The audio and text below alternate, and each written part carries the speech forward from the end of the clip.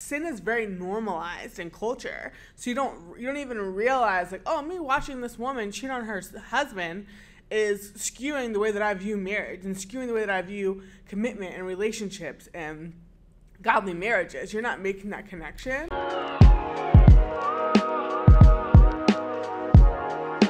What's up, fam? Welcome back to our channel. My name is Tim. This is my beautiful wife, Pauline, and you're tuning in to another episode of the W Podcast, where you get wisdom in a word with the Wheeler. Hey, so we are so excited to have you. We are doing Question of the Day, where we answer your anonymous questions that you send us. Yes, that's right. You can send us questions directly, and it's anonymous. We don't know who asked us what. And if you have a question about love, sex, dating, whatever it may be, ask us, and we would love to try to get it on the podcast to not just help you, but all of our listeners. So what is the question, the first one that we're doing? Okay, the first question is, how do I deal with lust/porn, because it's definitely addictive? Whoever this said it's definitely addictive. Here's the thing. Porn, low-key, men and women struggle with it. It's not, I think a lot of times people just instantly think it was a man who asked this question, and it very well could have been.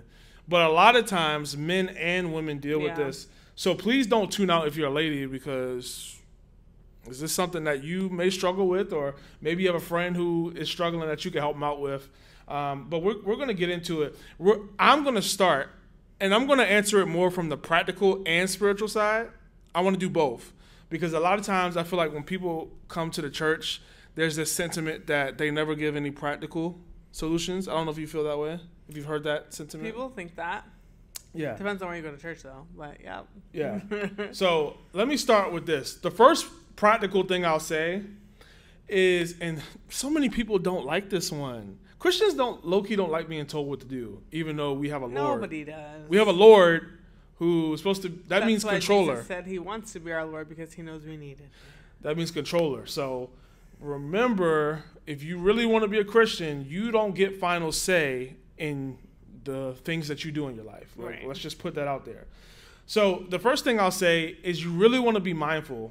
If you're really serious about not watching porn, not struggling with lust, first thing you want to do is evaluate all the things that you're watching and listening to. Now, I know this may sound elementary. I know this may sound... It's important, though. It's fundamental. Yes, because we don't realize how much messaging, covert and not covert, is like being pushed on us. Right. Like, even we have a son now, and like I've started going back and watching some older shows that I watched growing up, because I'm like, all right, like maybe this will be good for him because it's more of a kid's show than watching something else. And you go back and watch some of them shows, and it's like, bruh, all they talk about is kissing, sex, girl look cute, look at that body. It's just like, I didn't realize it was this bad. But also, I wasn't a Christian, so I wasn't tripping. But it just shows you how ingrained sin is into culture. Right, but we don't even realize how many messages we've been taught that we didn't even realize, yo, this is actually so far against what God wants us. Yeah, it's so many seeds that were planted in our souls from a young age, because a lot of us started watching shows and things that weren't really not meant for us, and then some of them that were even meant for us had those little innuendo messages. And now you're in your 20s or your 30s asking yourself, why is this such a hard struggle for me? But the truth is, the enemy's had his claws in us for a long time. And, I mean, all that stuff is intentional. The enemy wants us to struggle with sexual immorality at a young age so that it's harder for us to get out of it because we're so used to it. Yeah, and this may not be for everybody, because this person specifically said they struggle with lust. So we're not here to necessarily say what movies you should and shouldn't watch. But if you're somebody who struggles with lust, I definitely would suggest not watching anything where women are dressed inappropriately, or men are dressed inappropriately and Visuals, don't have, they don't have a lot of clothes on. Definitely don't need to be watching nothing that's naked. Because low-key, people be out here watching porn and they call it TV show. It's like soft porn, yeah. Like, it's not on XXX. Right. Yeah. Like, it's not on the site, but it's on the show you watch. Right. There's so many shows out here, especially like reality TV shows, where Love Island. Yeah, like shows like that. Like, come on, bruh. You know you don't need to watch that. Come on, girl. You know you don't need to watch that. Booty cheeks. So many booty cheeks. Yeah. So that right there in and of itself can really help you, because you need to protect what you're watching. Right, because then a lot of times you're spending time with the Lord and you're growing closer to Him and you're having good quiet time and Bible reading and worship and all these things. But then sometimes we forget after our time is over, like the structured time, we're bringing God with us throughout the day. And it's not like, you're wondering basically what's going on, and what's happening is all the time that you spent feeding your soul, feeding your spirit with good things, with the Holy Spirit, with love, with joy, with peace, goodness, kindness, faithfulness, gentleness, self-control, all the fruits of the Spirit, all the things that grow in you. When you spend time with Jesus, those things are being uprooted every time you kind of feed your soul with contrary, garbage. It's kind of like the same thing where like you have a really, you have this really great hour-long workout in the morning, but then you eat McDonald's for breakfast, lunch, and dinner, and you're like, why am I not losing weight? And it's like, you're canceling it out. Exactly. You can't do both at the same time. The same thing as our pastor likes to say, as it is in the natural, so it is in the spiritual. Just like Pauline said, naturally, spiritually, you cannot feed on junk and expect to walk in righteousness. Right, exactly. Because a lot of times, and I don't know what their thoughts are, but a lot of times people who do struggle with lust and porn, they're like very frustrated with themselves. Like, why am I still struggling with this? Why do I still find myself in this position? What's happening? Like, I go to church, I go to small group, I read my Bible. Like, what's wrong with me? And it's not anything wrong with you. You're human, anybody who has been subjected to these things, and like, you really do have to. It's so hard. It's so hard when you get saved and you decide to live for Jesus. A lot of times we add things on. We add church attendance. We add Bible reading. We add worship. We add godly friends. But a lot of times we don't change the music we listen to. We just also listen to worship in addition to Bad Bunny or whatever is out there. It's you can't do both. It's just the same thing as when you get married. You cannot live like you're single anymore. You cannot have a beautiful sex life with your spouse and also flirt with every single guy or girl that you see. It doesn't work that way. You're choosing. To say yes to one means to say no to everything else. And that's true in marriage, and it's true in your relationship with God. Now, obviously, it's very hard at times to figure out, what's godly and what's not, because we're not going to sit here and say, every single secular thing, everything that's not a sermon. It's not what we're saying. Because there are shows that we watch and we enjoy. Like, we watch a lot of sports. Sports are not necessarily, godly. I mean, it depends on how you look at it, but, it's not outright, Bible verses and things like that, or just all we watch is sermons all day long. Like, no, that's not what we're saying.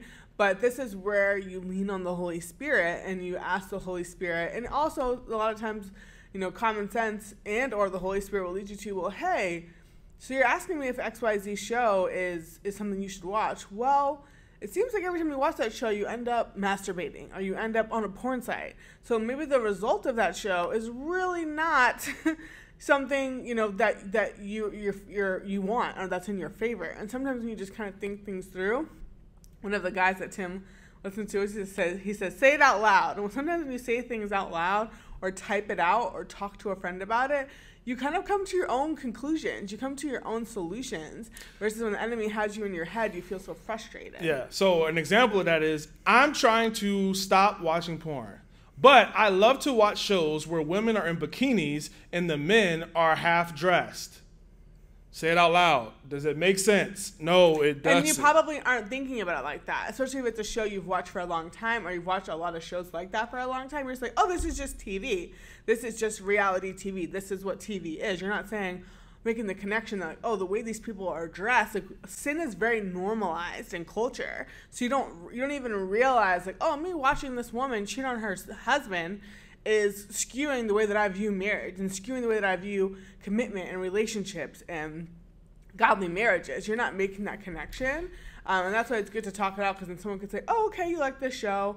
They may say, I don't know anything about that show, but what do the people wear on that show? And you're like, oh, well, they live in California, so they wear a lot of bathing suits. And it's like, okay, well, what kind of bathing suits? Like, do you see a lot of curves and bumps and body parts? And, kind of talking through things can help you realize, oh, wow, I have normalized sin, or the show has normalized sin for me. Yeah. Here's why this matters, because when you're in a relationship, everything you do will affect your spouse. So if you're watching porn, that is going to affect your spouse, whether they know it or not. Whether it's because if they don't know it, it can still affect them because maybe you're not able to fully connect with your spouse, especially intimately, because your heart is being pulled by all of these other things that you're watching. Or maybe you have unrealistic expectations because in the videos you watch, they're swinging from the rafters and your wife ain't really doing that. And you think there's something wrong with her when it's really you. Right. So you got to be mindful of that. And then, too, if they find out, obviously it's heartbreaking. You know, you get, am I not enough? All of the trust, all that stuff. So the second thing practically I want to say is maybe you need to change who you hang around. Maybe the friends that you have are not good influences on you, because the Bible says bad company corrupts good character. Like we can't outrun that. That's pretty clear. And we're not saying that you need to cast away everybody that doesn't love God in your life, but we are saying the closest people to you, the people that you do life with the most, really do need to be loving God and pursuing him the way that you are, because that's going to help you. You want people who are pushing you closer to God, not further away. And what I mean by that is if you're hanging around people who are constantly saying, yo, watch this, yo, look at that. Yo, we all remember growing up, most guys, the friends you had when you were in school, a girl walked by, like your neck is turning. Now, if you're having friends who still do things like that, there's no chance that you're going to be able to overcome your lust addiction, because your lust addiction is predicated on what you feed it. And if you're continually feeding it that, then it's going to continue to thrive. Yeah, it's like that saying that says the dog that barks is the one that you feed it, or something, or it's the loudest.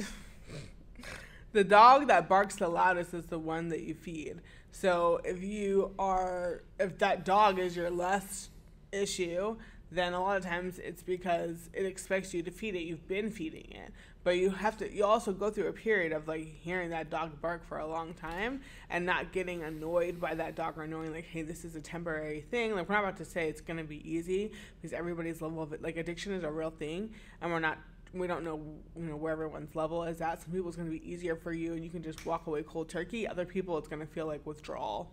Yeah. Now, let's move on to the spiritual piece. To me, this is probably more important than the practical, but I know y'all like to hear practical stuff, which is important as well. But spiritual thing, the first thing I want to say is that loving God is not going to be enough. You asked this question, I bet you probably love God, because otherwise, why would you care about your lust and your porn addiction?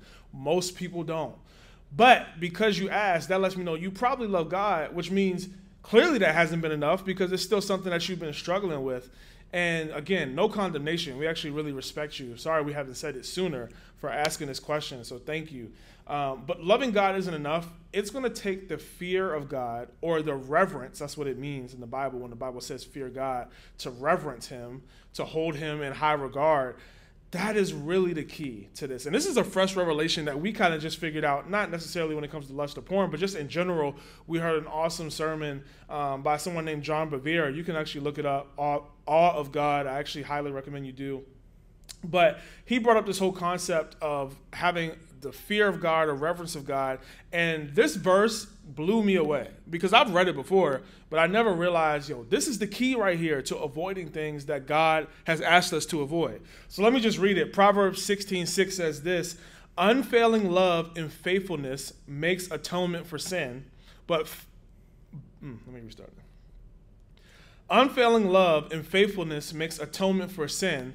By fearing the Lord, people avoid evil. Proverbs 16:6. Bro, that last sentence. By fearing the Lord, people avoid evil. Sometimes we make living as a Christian complicated. Mm-hmm. And it can be complicated, but sometimes the scripture lays it out so simply. By fearing the Lord, people avoid evil. And that hit home for me, because it's like, man, why is it that people who love God, who are pastors, who are preachers, why do they fall away from the faith? And a lot of times we're like, I don't know, like, do they not love God anymore? But in that sermon that I referenced, he said he asked one pastor who had a big ministry and fell. He asked him, when did you fall out of love with God? And the pastor said, I never fell out of love with God. I never feared him. And that just hit me home, Because if you don't fear God, it's not really going to affect your decision making. Because you can love. Let's get practical. Thank you, Holy Spirit. You all grew up. Did you always listen to your parents? Did you always obey them? No, you didn't. One, because we're just naturally sinful. But two, a lot of times, especially when it's a mom and a son relationship, maybe for women too, you can speak to that, but a lot of times in that mom-son relationship, the mom will tell the kid what to do and the kid won't listen, not because they don't love their mom, but because they don't have that fear or that reverence of their mom, like, I don't really want to mess. She's not bigger than I ain't really trying to mess with her. Not all moms. Some moms is like that. But for sometimes that situation, and then that mom will say, don't make me tell your dad. And instantly, you cut it out because there's just a different reverence or awe that you may have for your dad. That's a way that we kind of want you to think about this. Like, when you think about God, like, do you really have that awe and reverence of, if I watch this right now, I know it's going to break my God's heart. Do I care? Like, does that alone make me comfortable enough to not do it? Yeah. It's very similar with, like, really any authority figure. If you have a boss at work, you don't usually want to piss them off. Or growing up, if you had your principal or your teacher, usually the principal is a little bit more, has more authority. People are more afraid of the principal. And of course, we don't mean it in like an abusive manner, just more of like, this person has the power to either make my day really great or make my day really awful. And I would prefer the great side. And looking at God in the same way, like, principals, parents, teachers, coaches that love us, they don't want to hurt us or punish us. And how much more God, if those people are sinful. God has no sin. He's completely perfect. Like, he does not want to harm us. He wants to do good things for us and bring us blessings. But he's like, I can't bring them to you if you are going to mistreat them or abuse them and not appreciate them. Yeah. And this reverence thing, like, please don't miss that this is just going to help you not look at porn. Like, this is in every area of your life. I'll get vulnerable. A situation that happened to me yesterday, this is just simple. This is not like any big deal. But I was serving in my church, and one of the instructions we have is, hey, don't park close to the building. Park far away at a designated place that we have for you. And I'm going to be honest, I didn't want to do that. I wanted to park close to the building. And I was leaning towards doing that. But one of the things that got me... running late? Go, tell the full story. It's not just because we were running late. I just wanted to park close. Some grace, you know what I'm saying? I mean, that helped. I did want to do it because we were running late. But anyway, I had a struggle internally. Am I going to obey the rules that I know I should do, or am I going to park further away, which would inconvenience me? I had this revelation yesterday because of this event. But a lot of times we think about, the verse, obedience is better than sacrifice. Mm-hmm. There's a verse that talks about that. And a lot of times, some people, instead of obeying what God told them to do, they'll sacrifice in a different area. Like, oh, God, like, I know you don't want me to watch porn, but you know what? I don't smoke or I don't drink. Yeah. I'm sacrificing that because I still would like to do that, but I'm sacrificing.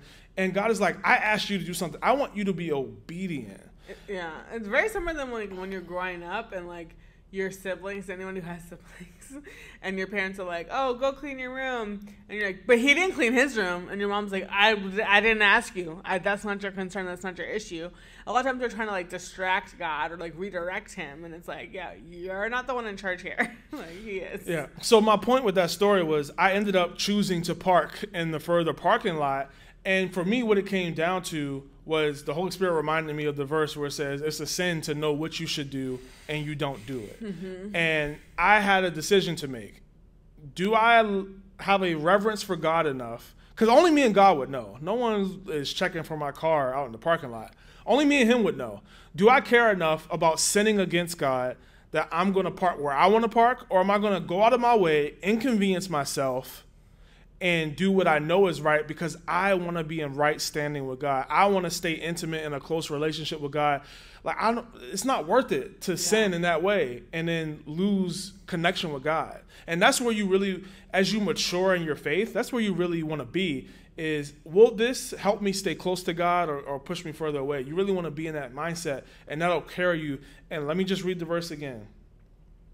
By fearing the Lord, people avoid evil. That's all it says. It doesn't say by fearing the Lord and loving him and doing all of this and da-da-da-da.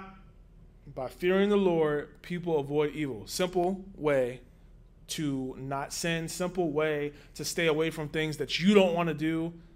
Fear of the Lord. The last thing I'll say on the spiritual tip is tell somebody else you're struggling. What? Tell somebody I watch porn. I don't think so. Yeah. That's not an option. Tell someone you're struggling. Here's why. The Bible says it like this in James 5:16. Confess your sins to each other and pray for each other so that you may be healed. How do you get that healing? Let's read it again. Confess your sins to somebody. Let them pray for you. And that's when the healing comes. It doesn't come when you say, I'm going to be strong-willed and I'm going to do what I want. It's no, let me go and tell somebody else that I'm struggling who can help keep me accountable, who can help pray for me. Because at the end of the day, we all need help in order to live this Christian walk out. None of us are perfect. We all need other people who can help us. And this is a great way for you to do that. Yeah. Anything else you want to add? Yeah, so I have a couple of things to you. The first one is to remind yourself why it's harmful. A lot of times when we get into bad habits, into sin, in the moment or right after the moment, we are just flooded with shame and just beating ourselves up, which of course is not from God. But then some time passes and you're further away from the scenario. I get this way with snacks and sweets and things like that. And then, you know, when you have an opportunity to indulge in that addiction or that harmful act again, you forget how bad you feel after you eat it. And like we've all had situations where you're like, okay, this is my cheat meal. I'm going to eat this. And then afterwards you're like, that wasn't even worth it. Like it wasn't even that good. And sin is often like that. Sin makes a lot of promises that it can't keep. It, I forget the other term. It's like it cashes checks that it bounces or something like that. And it's so true. Like sin is really based on lies. Like it doesn't fulfill the promises that the Lord can. So just remind yourself why it's harmful. Remind yourself how bad you feel afterwards. And like you may feel good in the moment. And I know that sin always does. But then afterwards you don't feel good. You don't feel good about what you did, and you want to make sure that you avoid that. You also want to think about your future. Think about your future marriage. Think about your future kids and the testimony that you want to tell them of like, hey, you know, I did struggle with this, but the Lord sought me through and he healed me of this addiction, and this is how he did it. But every time we willingly choose to sin, we get in the way of that testimony and delay that testimony. And I'm not saying just by you simply stopping watching porn one time is going to solve everything, but you making that decision daily, even sometimes every hour or every moment, depending on who you are and how deep you're in it. But just remember about, you know, what you are gaining, not only on earth, you know, in 10, 15, 20, 30 years down the road, but also in heaven, how you are freeing up space in your soul and in your heart for the Lord to inhabit. Every time you decide to turn away from sin, you are allowing God to fill you and, like, you know, kind of replacing that bad thing with a good thing. And the other thing, a practical answer, is to download some software. There's great software called Covenant Eyes that you can download to protect from like any sites on your phone or on your laptop or iPad. Obviously, almost everybody in this day and age has multiple screens. I know you at least have a phone. So you want to make sure that you have some type of software that prevents you, like, don't get in your own way, protect yourself from yourself, protect yourself from your addictions and sin by getting a software installed so that you can't even look at certain sites. And give someone your passwords, not necessarily maybe to the software, but also just to your phone and your devices in general, especially if you're married. But if you're not, like if you have a brother, if you're a man, if you have a brother, if you're a sister, if you have like a biological sister or sister in Christ who, you know, after, like Tim said, you've shared what your struggle is and say, hey, I'm struggling with this and I would really want your help. And a lot of people, when you share things like that with them, it is awkward when you're like, oh, I'm struggling with this. And they're like, okay, so like I'll pray for you. And that's great. But a lot of times they'll feel really happy to know that there's something practical that they can do. So you can ask them to do either monthly or bi-weekly check-ins or whatever you feel is necessary to stop this behavior. And, you know, the enemy's not going to like that at all. So you definitely should do that because it works. And then the third thing is to learn the truth behind the porn industry. A lot of times the enemy romanticizes porn and certain things like that we see in culture to be like, oh, well, this is like a beautiful thing. And like, you know, sometimes you hear things in the church and people will say like, oh, like sex is so beautiful and all these different things. And it is, but like there's also, I feel like the Lord has made it in a way, like it's beautiful, but it's also sacred. It's not something that's supposed to be recorded. It's not something that's supposed to be observed by anybody else besides the people who are doing it, the married people that are doing it. So a lot of times the enemy can make you feel like, oh, well, it's a good thing. Like you're just enjoying sex. You're just enjoying the bodies that the Lord has made and like twisting it up. And within the truth, like he's telling the truth, but he's twisting it up to get you further into this addiction. So just educating yourself on the porn industry and learning, like a lot of everybody in the porn industry is an actor. They're not intimate lovers. They're not in relationships, you know, like they don't love each other. A lot of them are on drugs while they're performing because what they're doing is painful. No one's really meant to be penetrated for hours upon end, and you know they're doing choreography. It's not real, and when you know that, it makes it less enjoyable, and it just also makes you feel like, ugh, gross. Like you know, when you learn that you're like contributing to sex trafficking and things like that, it's really, I mean, it's a pretty big turnoff. And there's a guy named Joshua Broom who's he's like I don't know if he's officially a minister now, but he has a ministry. And he is an ex-porn star. So look his story up. And now he's a follower of Christ and spreads the gospel. And God is using his life in a really big way to shed light on this exact issue, this exact addiction that the porn industry has produced. And just listening to his story and learning more about the insight and like what actually goes on, it is really like, I was already turned off, but like that just turned me off even more, like to another level. So look him up, people like him, to learn more about the porn industry so that it's not as fantastical and it's not as attractive to you. And then the last tip I would give is to get a new addiction or a hobby. And I say addiction kind of lightly, but yeah, a lot of times when people quit smoking, they gain a lot of weight. And the reason for that is they're so used to putting something in their mouths with the cigarette. So when they stop using cigarettes, they'll put like chips and, you know, snacks and things in their mouth. So because they're just used to that movement. And of course, I mean, it depends, of course, how you look at it, like which one is better. You don't want to become extremely obese, but you want to make sure, you know, the way your brain and your body works, like you can't just, a lot of people can't just stop doing something cold turkey, especially if you're really deep in it. If you've been addicted to porn for 10, 15, 20 years, it is going to take a process. You're going to go through a process, like a detox, a withdrawal, all those things. So that's why you want to make sure that you get in a new environment. So if you live by yourself and you found that, okay, you know, I'm a lot of times watching porn when I am up late at night or after I've had a long day of work. That's kind of my way of like de-stressing. Maybe instead of doing that, because I know that masturbating and porn is, you know, like a release for a lot of people.